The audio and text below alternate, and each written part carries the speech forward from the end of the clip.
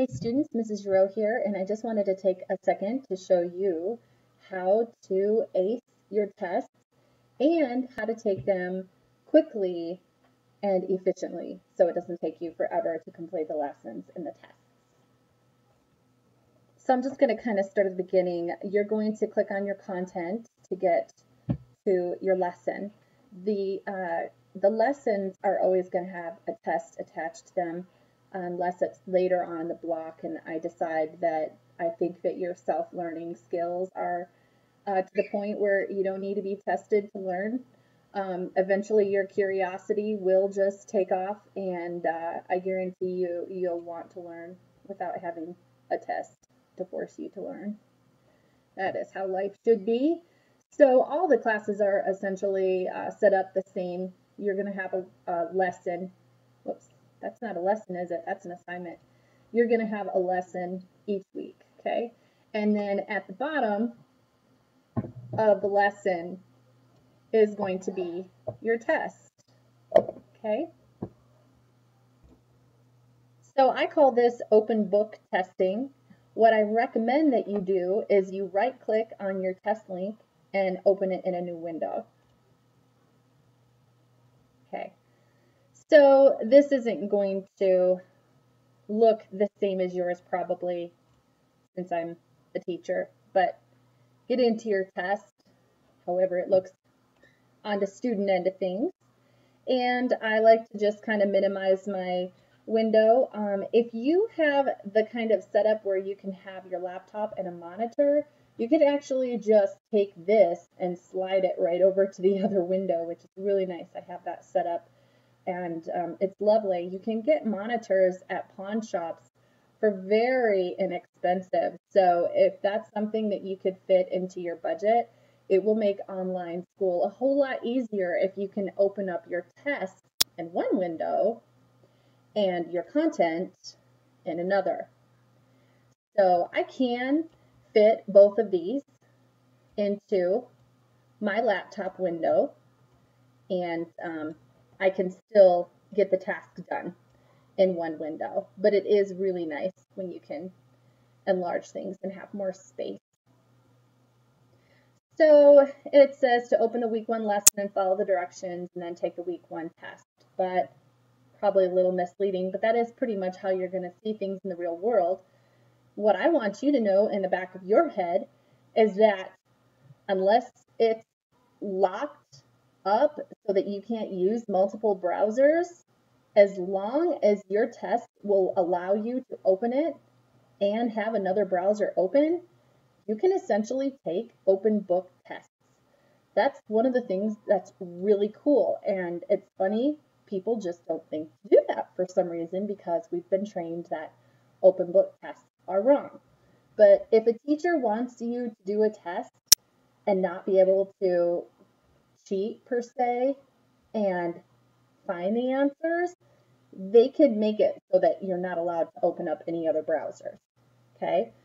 So if that's the kind of test that it is, they can certainly set it up like that.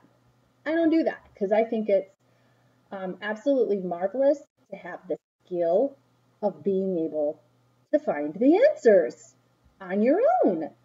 That is independent learning, my friends, right? So it says to just go ahead and watch the videos. Now, the really cool thing about the way I set up my classes is that my lesson will go in the exact same order as the test. So I'm going to read the first question.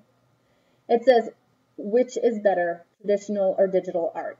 Oh, that's the name of this video right here. So the question is even indicating to you that this comes from the video, which is better, traditional or art. According to this video, one of the advantages of traditional art is that it is physical and tangible. Tangible means you can touch it. Well, let's find out.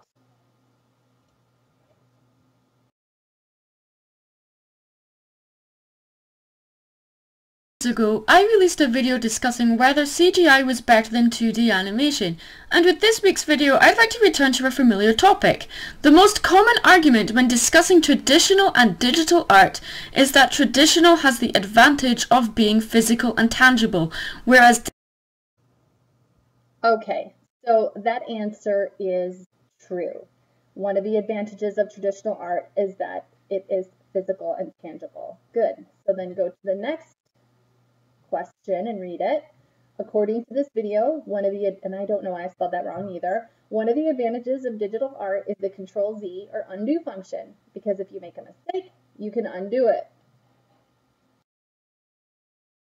Whereas digital, arguably, is a fabrication or simulation of traditional art using numerical codes and programs, not to mention it has the advantage of the Control-Z function. Okay, so we found the answer to that is true. Great. Let me go to the next question. According to this video, the Disney sketch archives are fragile due to old age, yet are historic treasures animators use today as sources of inspiration. Let's find out if that's true. Better known as the undo command. We know that locked up in the Disney ARL or Animation Research Library are collections of sketches, drawings, paintings and original cells of traditional animated movie shorts and feature-length movies from the 1930s onwards and are preserved but sadly due to age are slowly falling apart. However, it is still a comfort to know that these exist. These are historic treasures and are still used as sources of inspiration and research to inspire the artists and animators of films today. So I think that gave us the answer, true. So you get the idea, and if you just continue to work your way down, my tests are really designed more as a learning tool. I want you to engage with the work and to also put that information into your long-term memory as well, so that you can dig into the archives of your memory when you do your assignment and pull some of that stuff that you learned out of there, okay? So you can do your test that way. I recommend it. Or if you are the kind of person that would rather just sit down and watch those videos and then go back and see what you can remember and do the test from memory, you can do that too. The reason why is because if you don't get a perfect score, you can just go back and take it again because you have multiple attempts at taking the test. So knock yourself out, do it any way you want, but I just thought that I would give you this tool. You could probably apply it in many of your other classes. So good luck. Ciao.